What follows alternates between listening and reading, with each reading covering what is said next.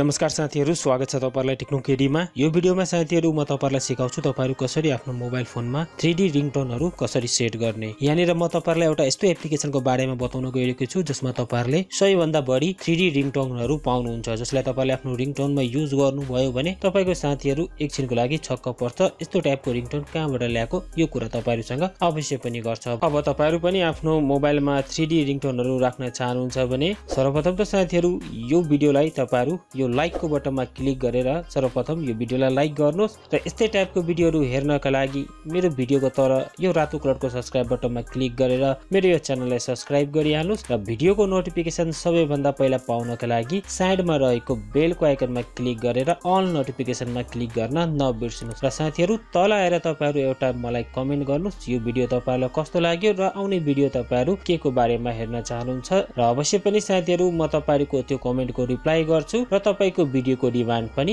पूरा गर्नेछु।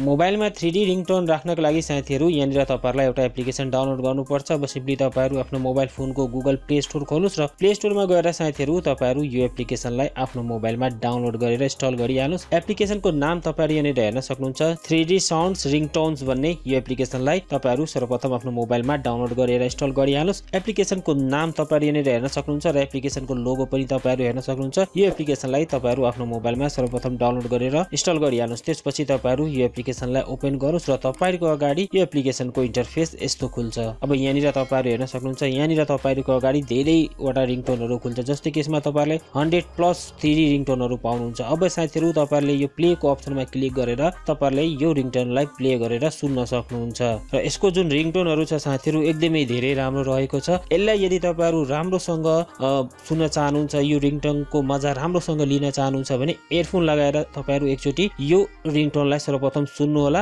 अनि मात्र साथीहरु तपाईहरुलाई थाहा हुन्छ। नभए साथीहरु तपाईहरुको मोबाइलमा यदि दुईवटा स्पिकर छ भने त्यसमा तपाईहरु यसलाई लाइभ प्ले गरेर पनि सुन्न सक्नुहुन्छ। र जस्तै कि यो रिङटोनहरुलाई म तपाईहरुलाई अहिले नै प्ले गरेर सुनाउन सक्दिन, किनभने यो रिङटोनहरुको कारणले मेरो भिडियोमा कपिराइटको कुनै प्रब्लम हुन सक्छ। त्यही भएर म तपाईहरुलाई यो रिङटोनहरु प्ले गरेर सुनाउन सक्दिन। तपाईहरु यो एप्लिकेसनलाई डाउनलोड गर्नुस् र यसमा आएर साथीहरु तपाईहरु आफ्नो हिसाबले कुन रिङटोन राख्न चाहनुहुन्छ त्यो रिङटोन चुज गर्नुस् र त्यसलाई साथीहरु तपाईहरु यहाँनिर हेर्न सक्नुहुन्छ। जस्तै कि मलाई यहाँनिर एउटा यो गन वाला रिङटोन मलाई राख्नु छ, जस्तै कि यो गन वाला रिङटोन एकदमै धेरै राम्रो छ। यदि तपाईहरु PUBG लभर हुनुहुन्छ भने यो रिङटोन तपाईहरुलाई धेरै नै मन पर्छ, जस्तै कि यो रिङटोन म पनि युज गर्छु। अब यहाँनिर तपाईहरु हेर्न सक्नुहुन्छ तीनवटा लाइन भएको अप्सन छ, यसमा क्लिक गर्नुभयो भने तपाईहरुको अगाडि एउटा यस्तो इन्टरफेस खुल्छ। अब यसलाई तपाईहरु यदि रिङटोनमा राख्न चाहनुहुन्छ भने यो अप्सनमा क्लिक गरेर राख्न सक्नुहुन्छ, अथवा तपाई कुनै एउटा व्यक्तिको नाममा त्यो रिङटोन सेट गर्न चाहनुहुन्छ कि जस्तै कि कुनै एउटा व्यक्तिले कल गर्दाखेरि उसको नम्बरमा मात्र यो रिङटोन बजोस् त्यो यहाँबाट गर्न सक्नुहुन्छ। त्यसपछि यहाँनिर मेसेज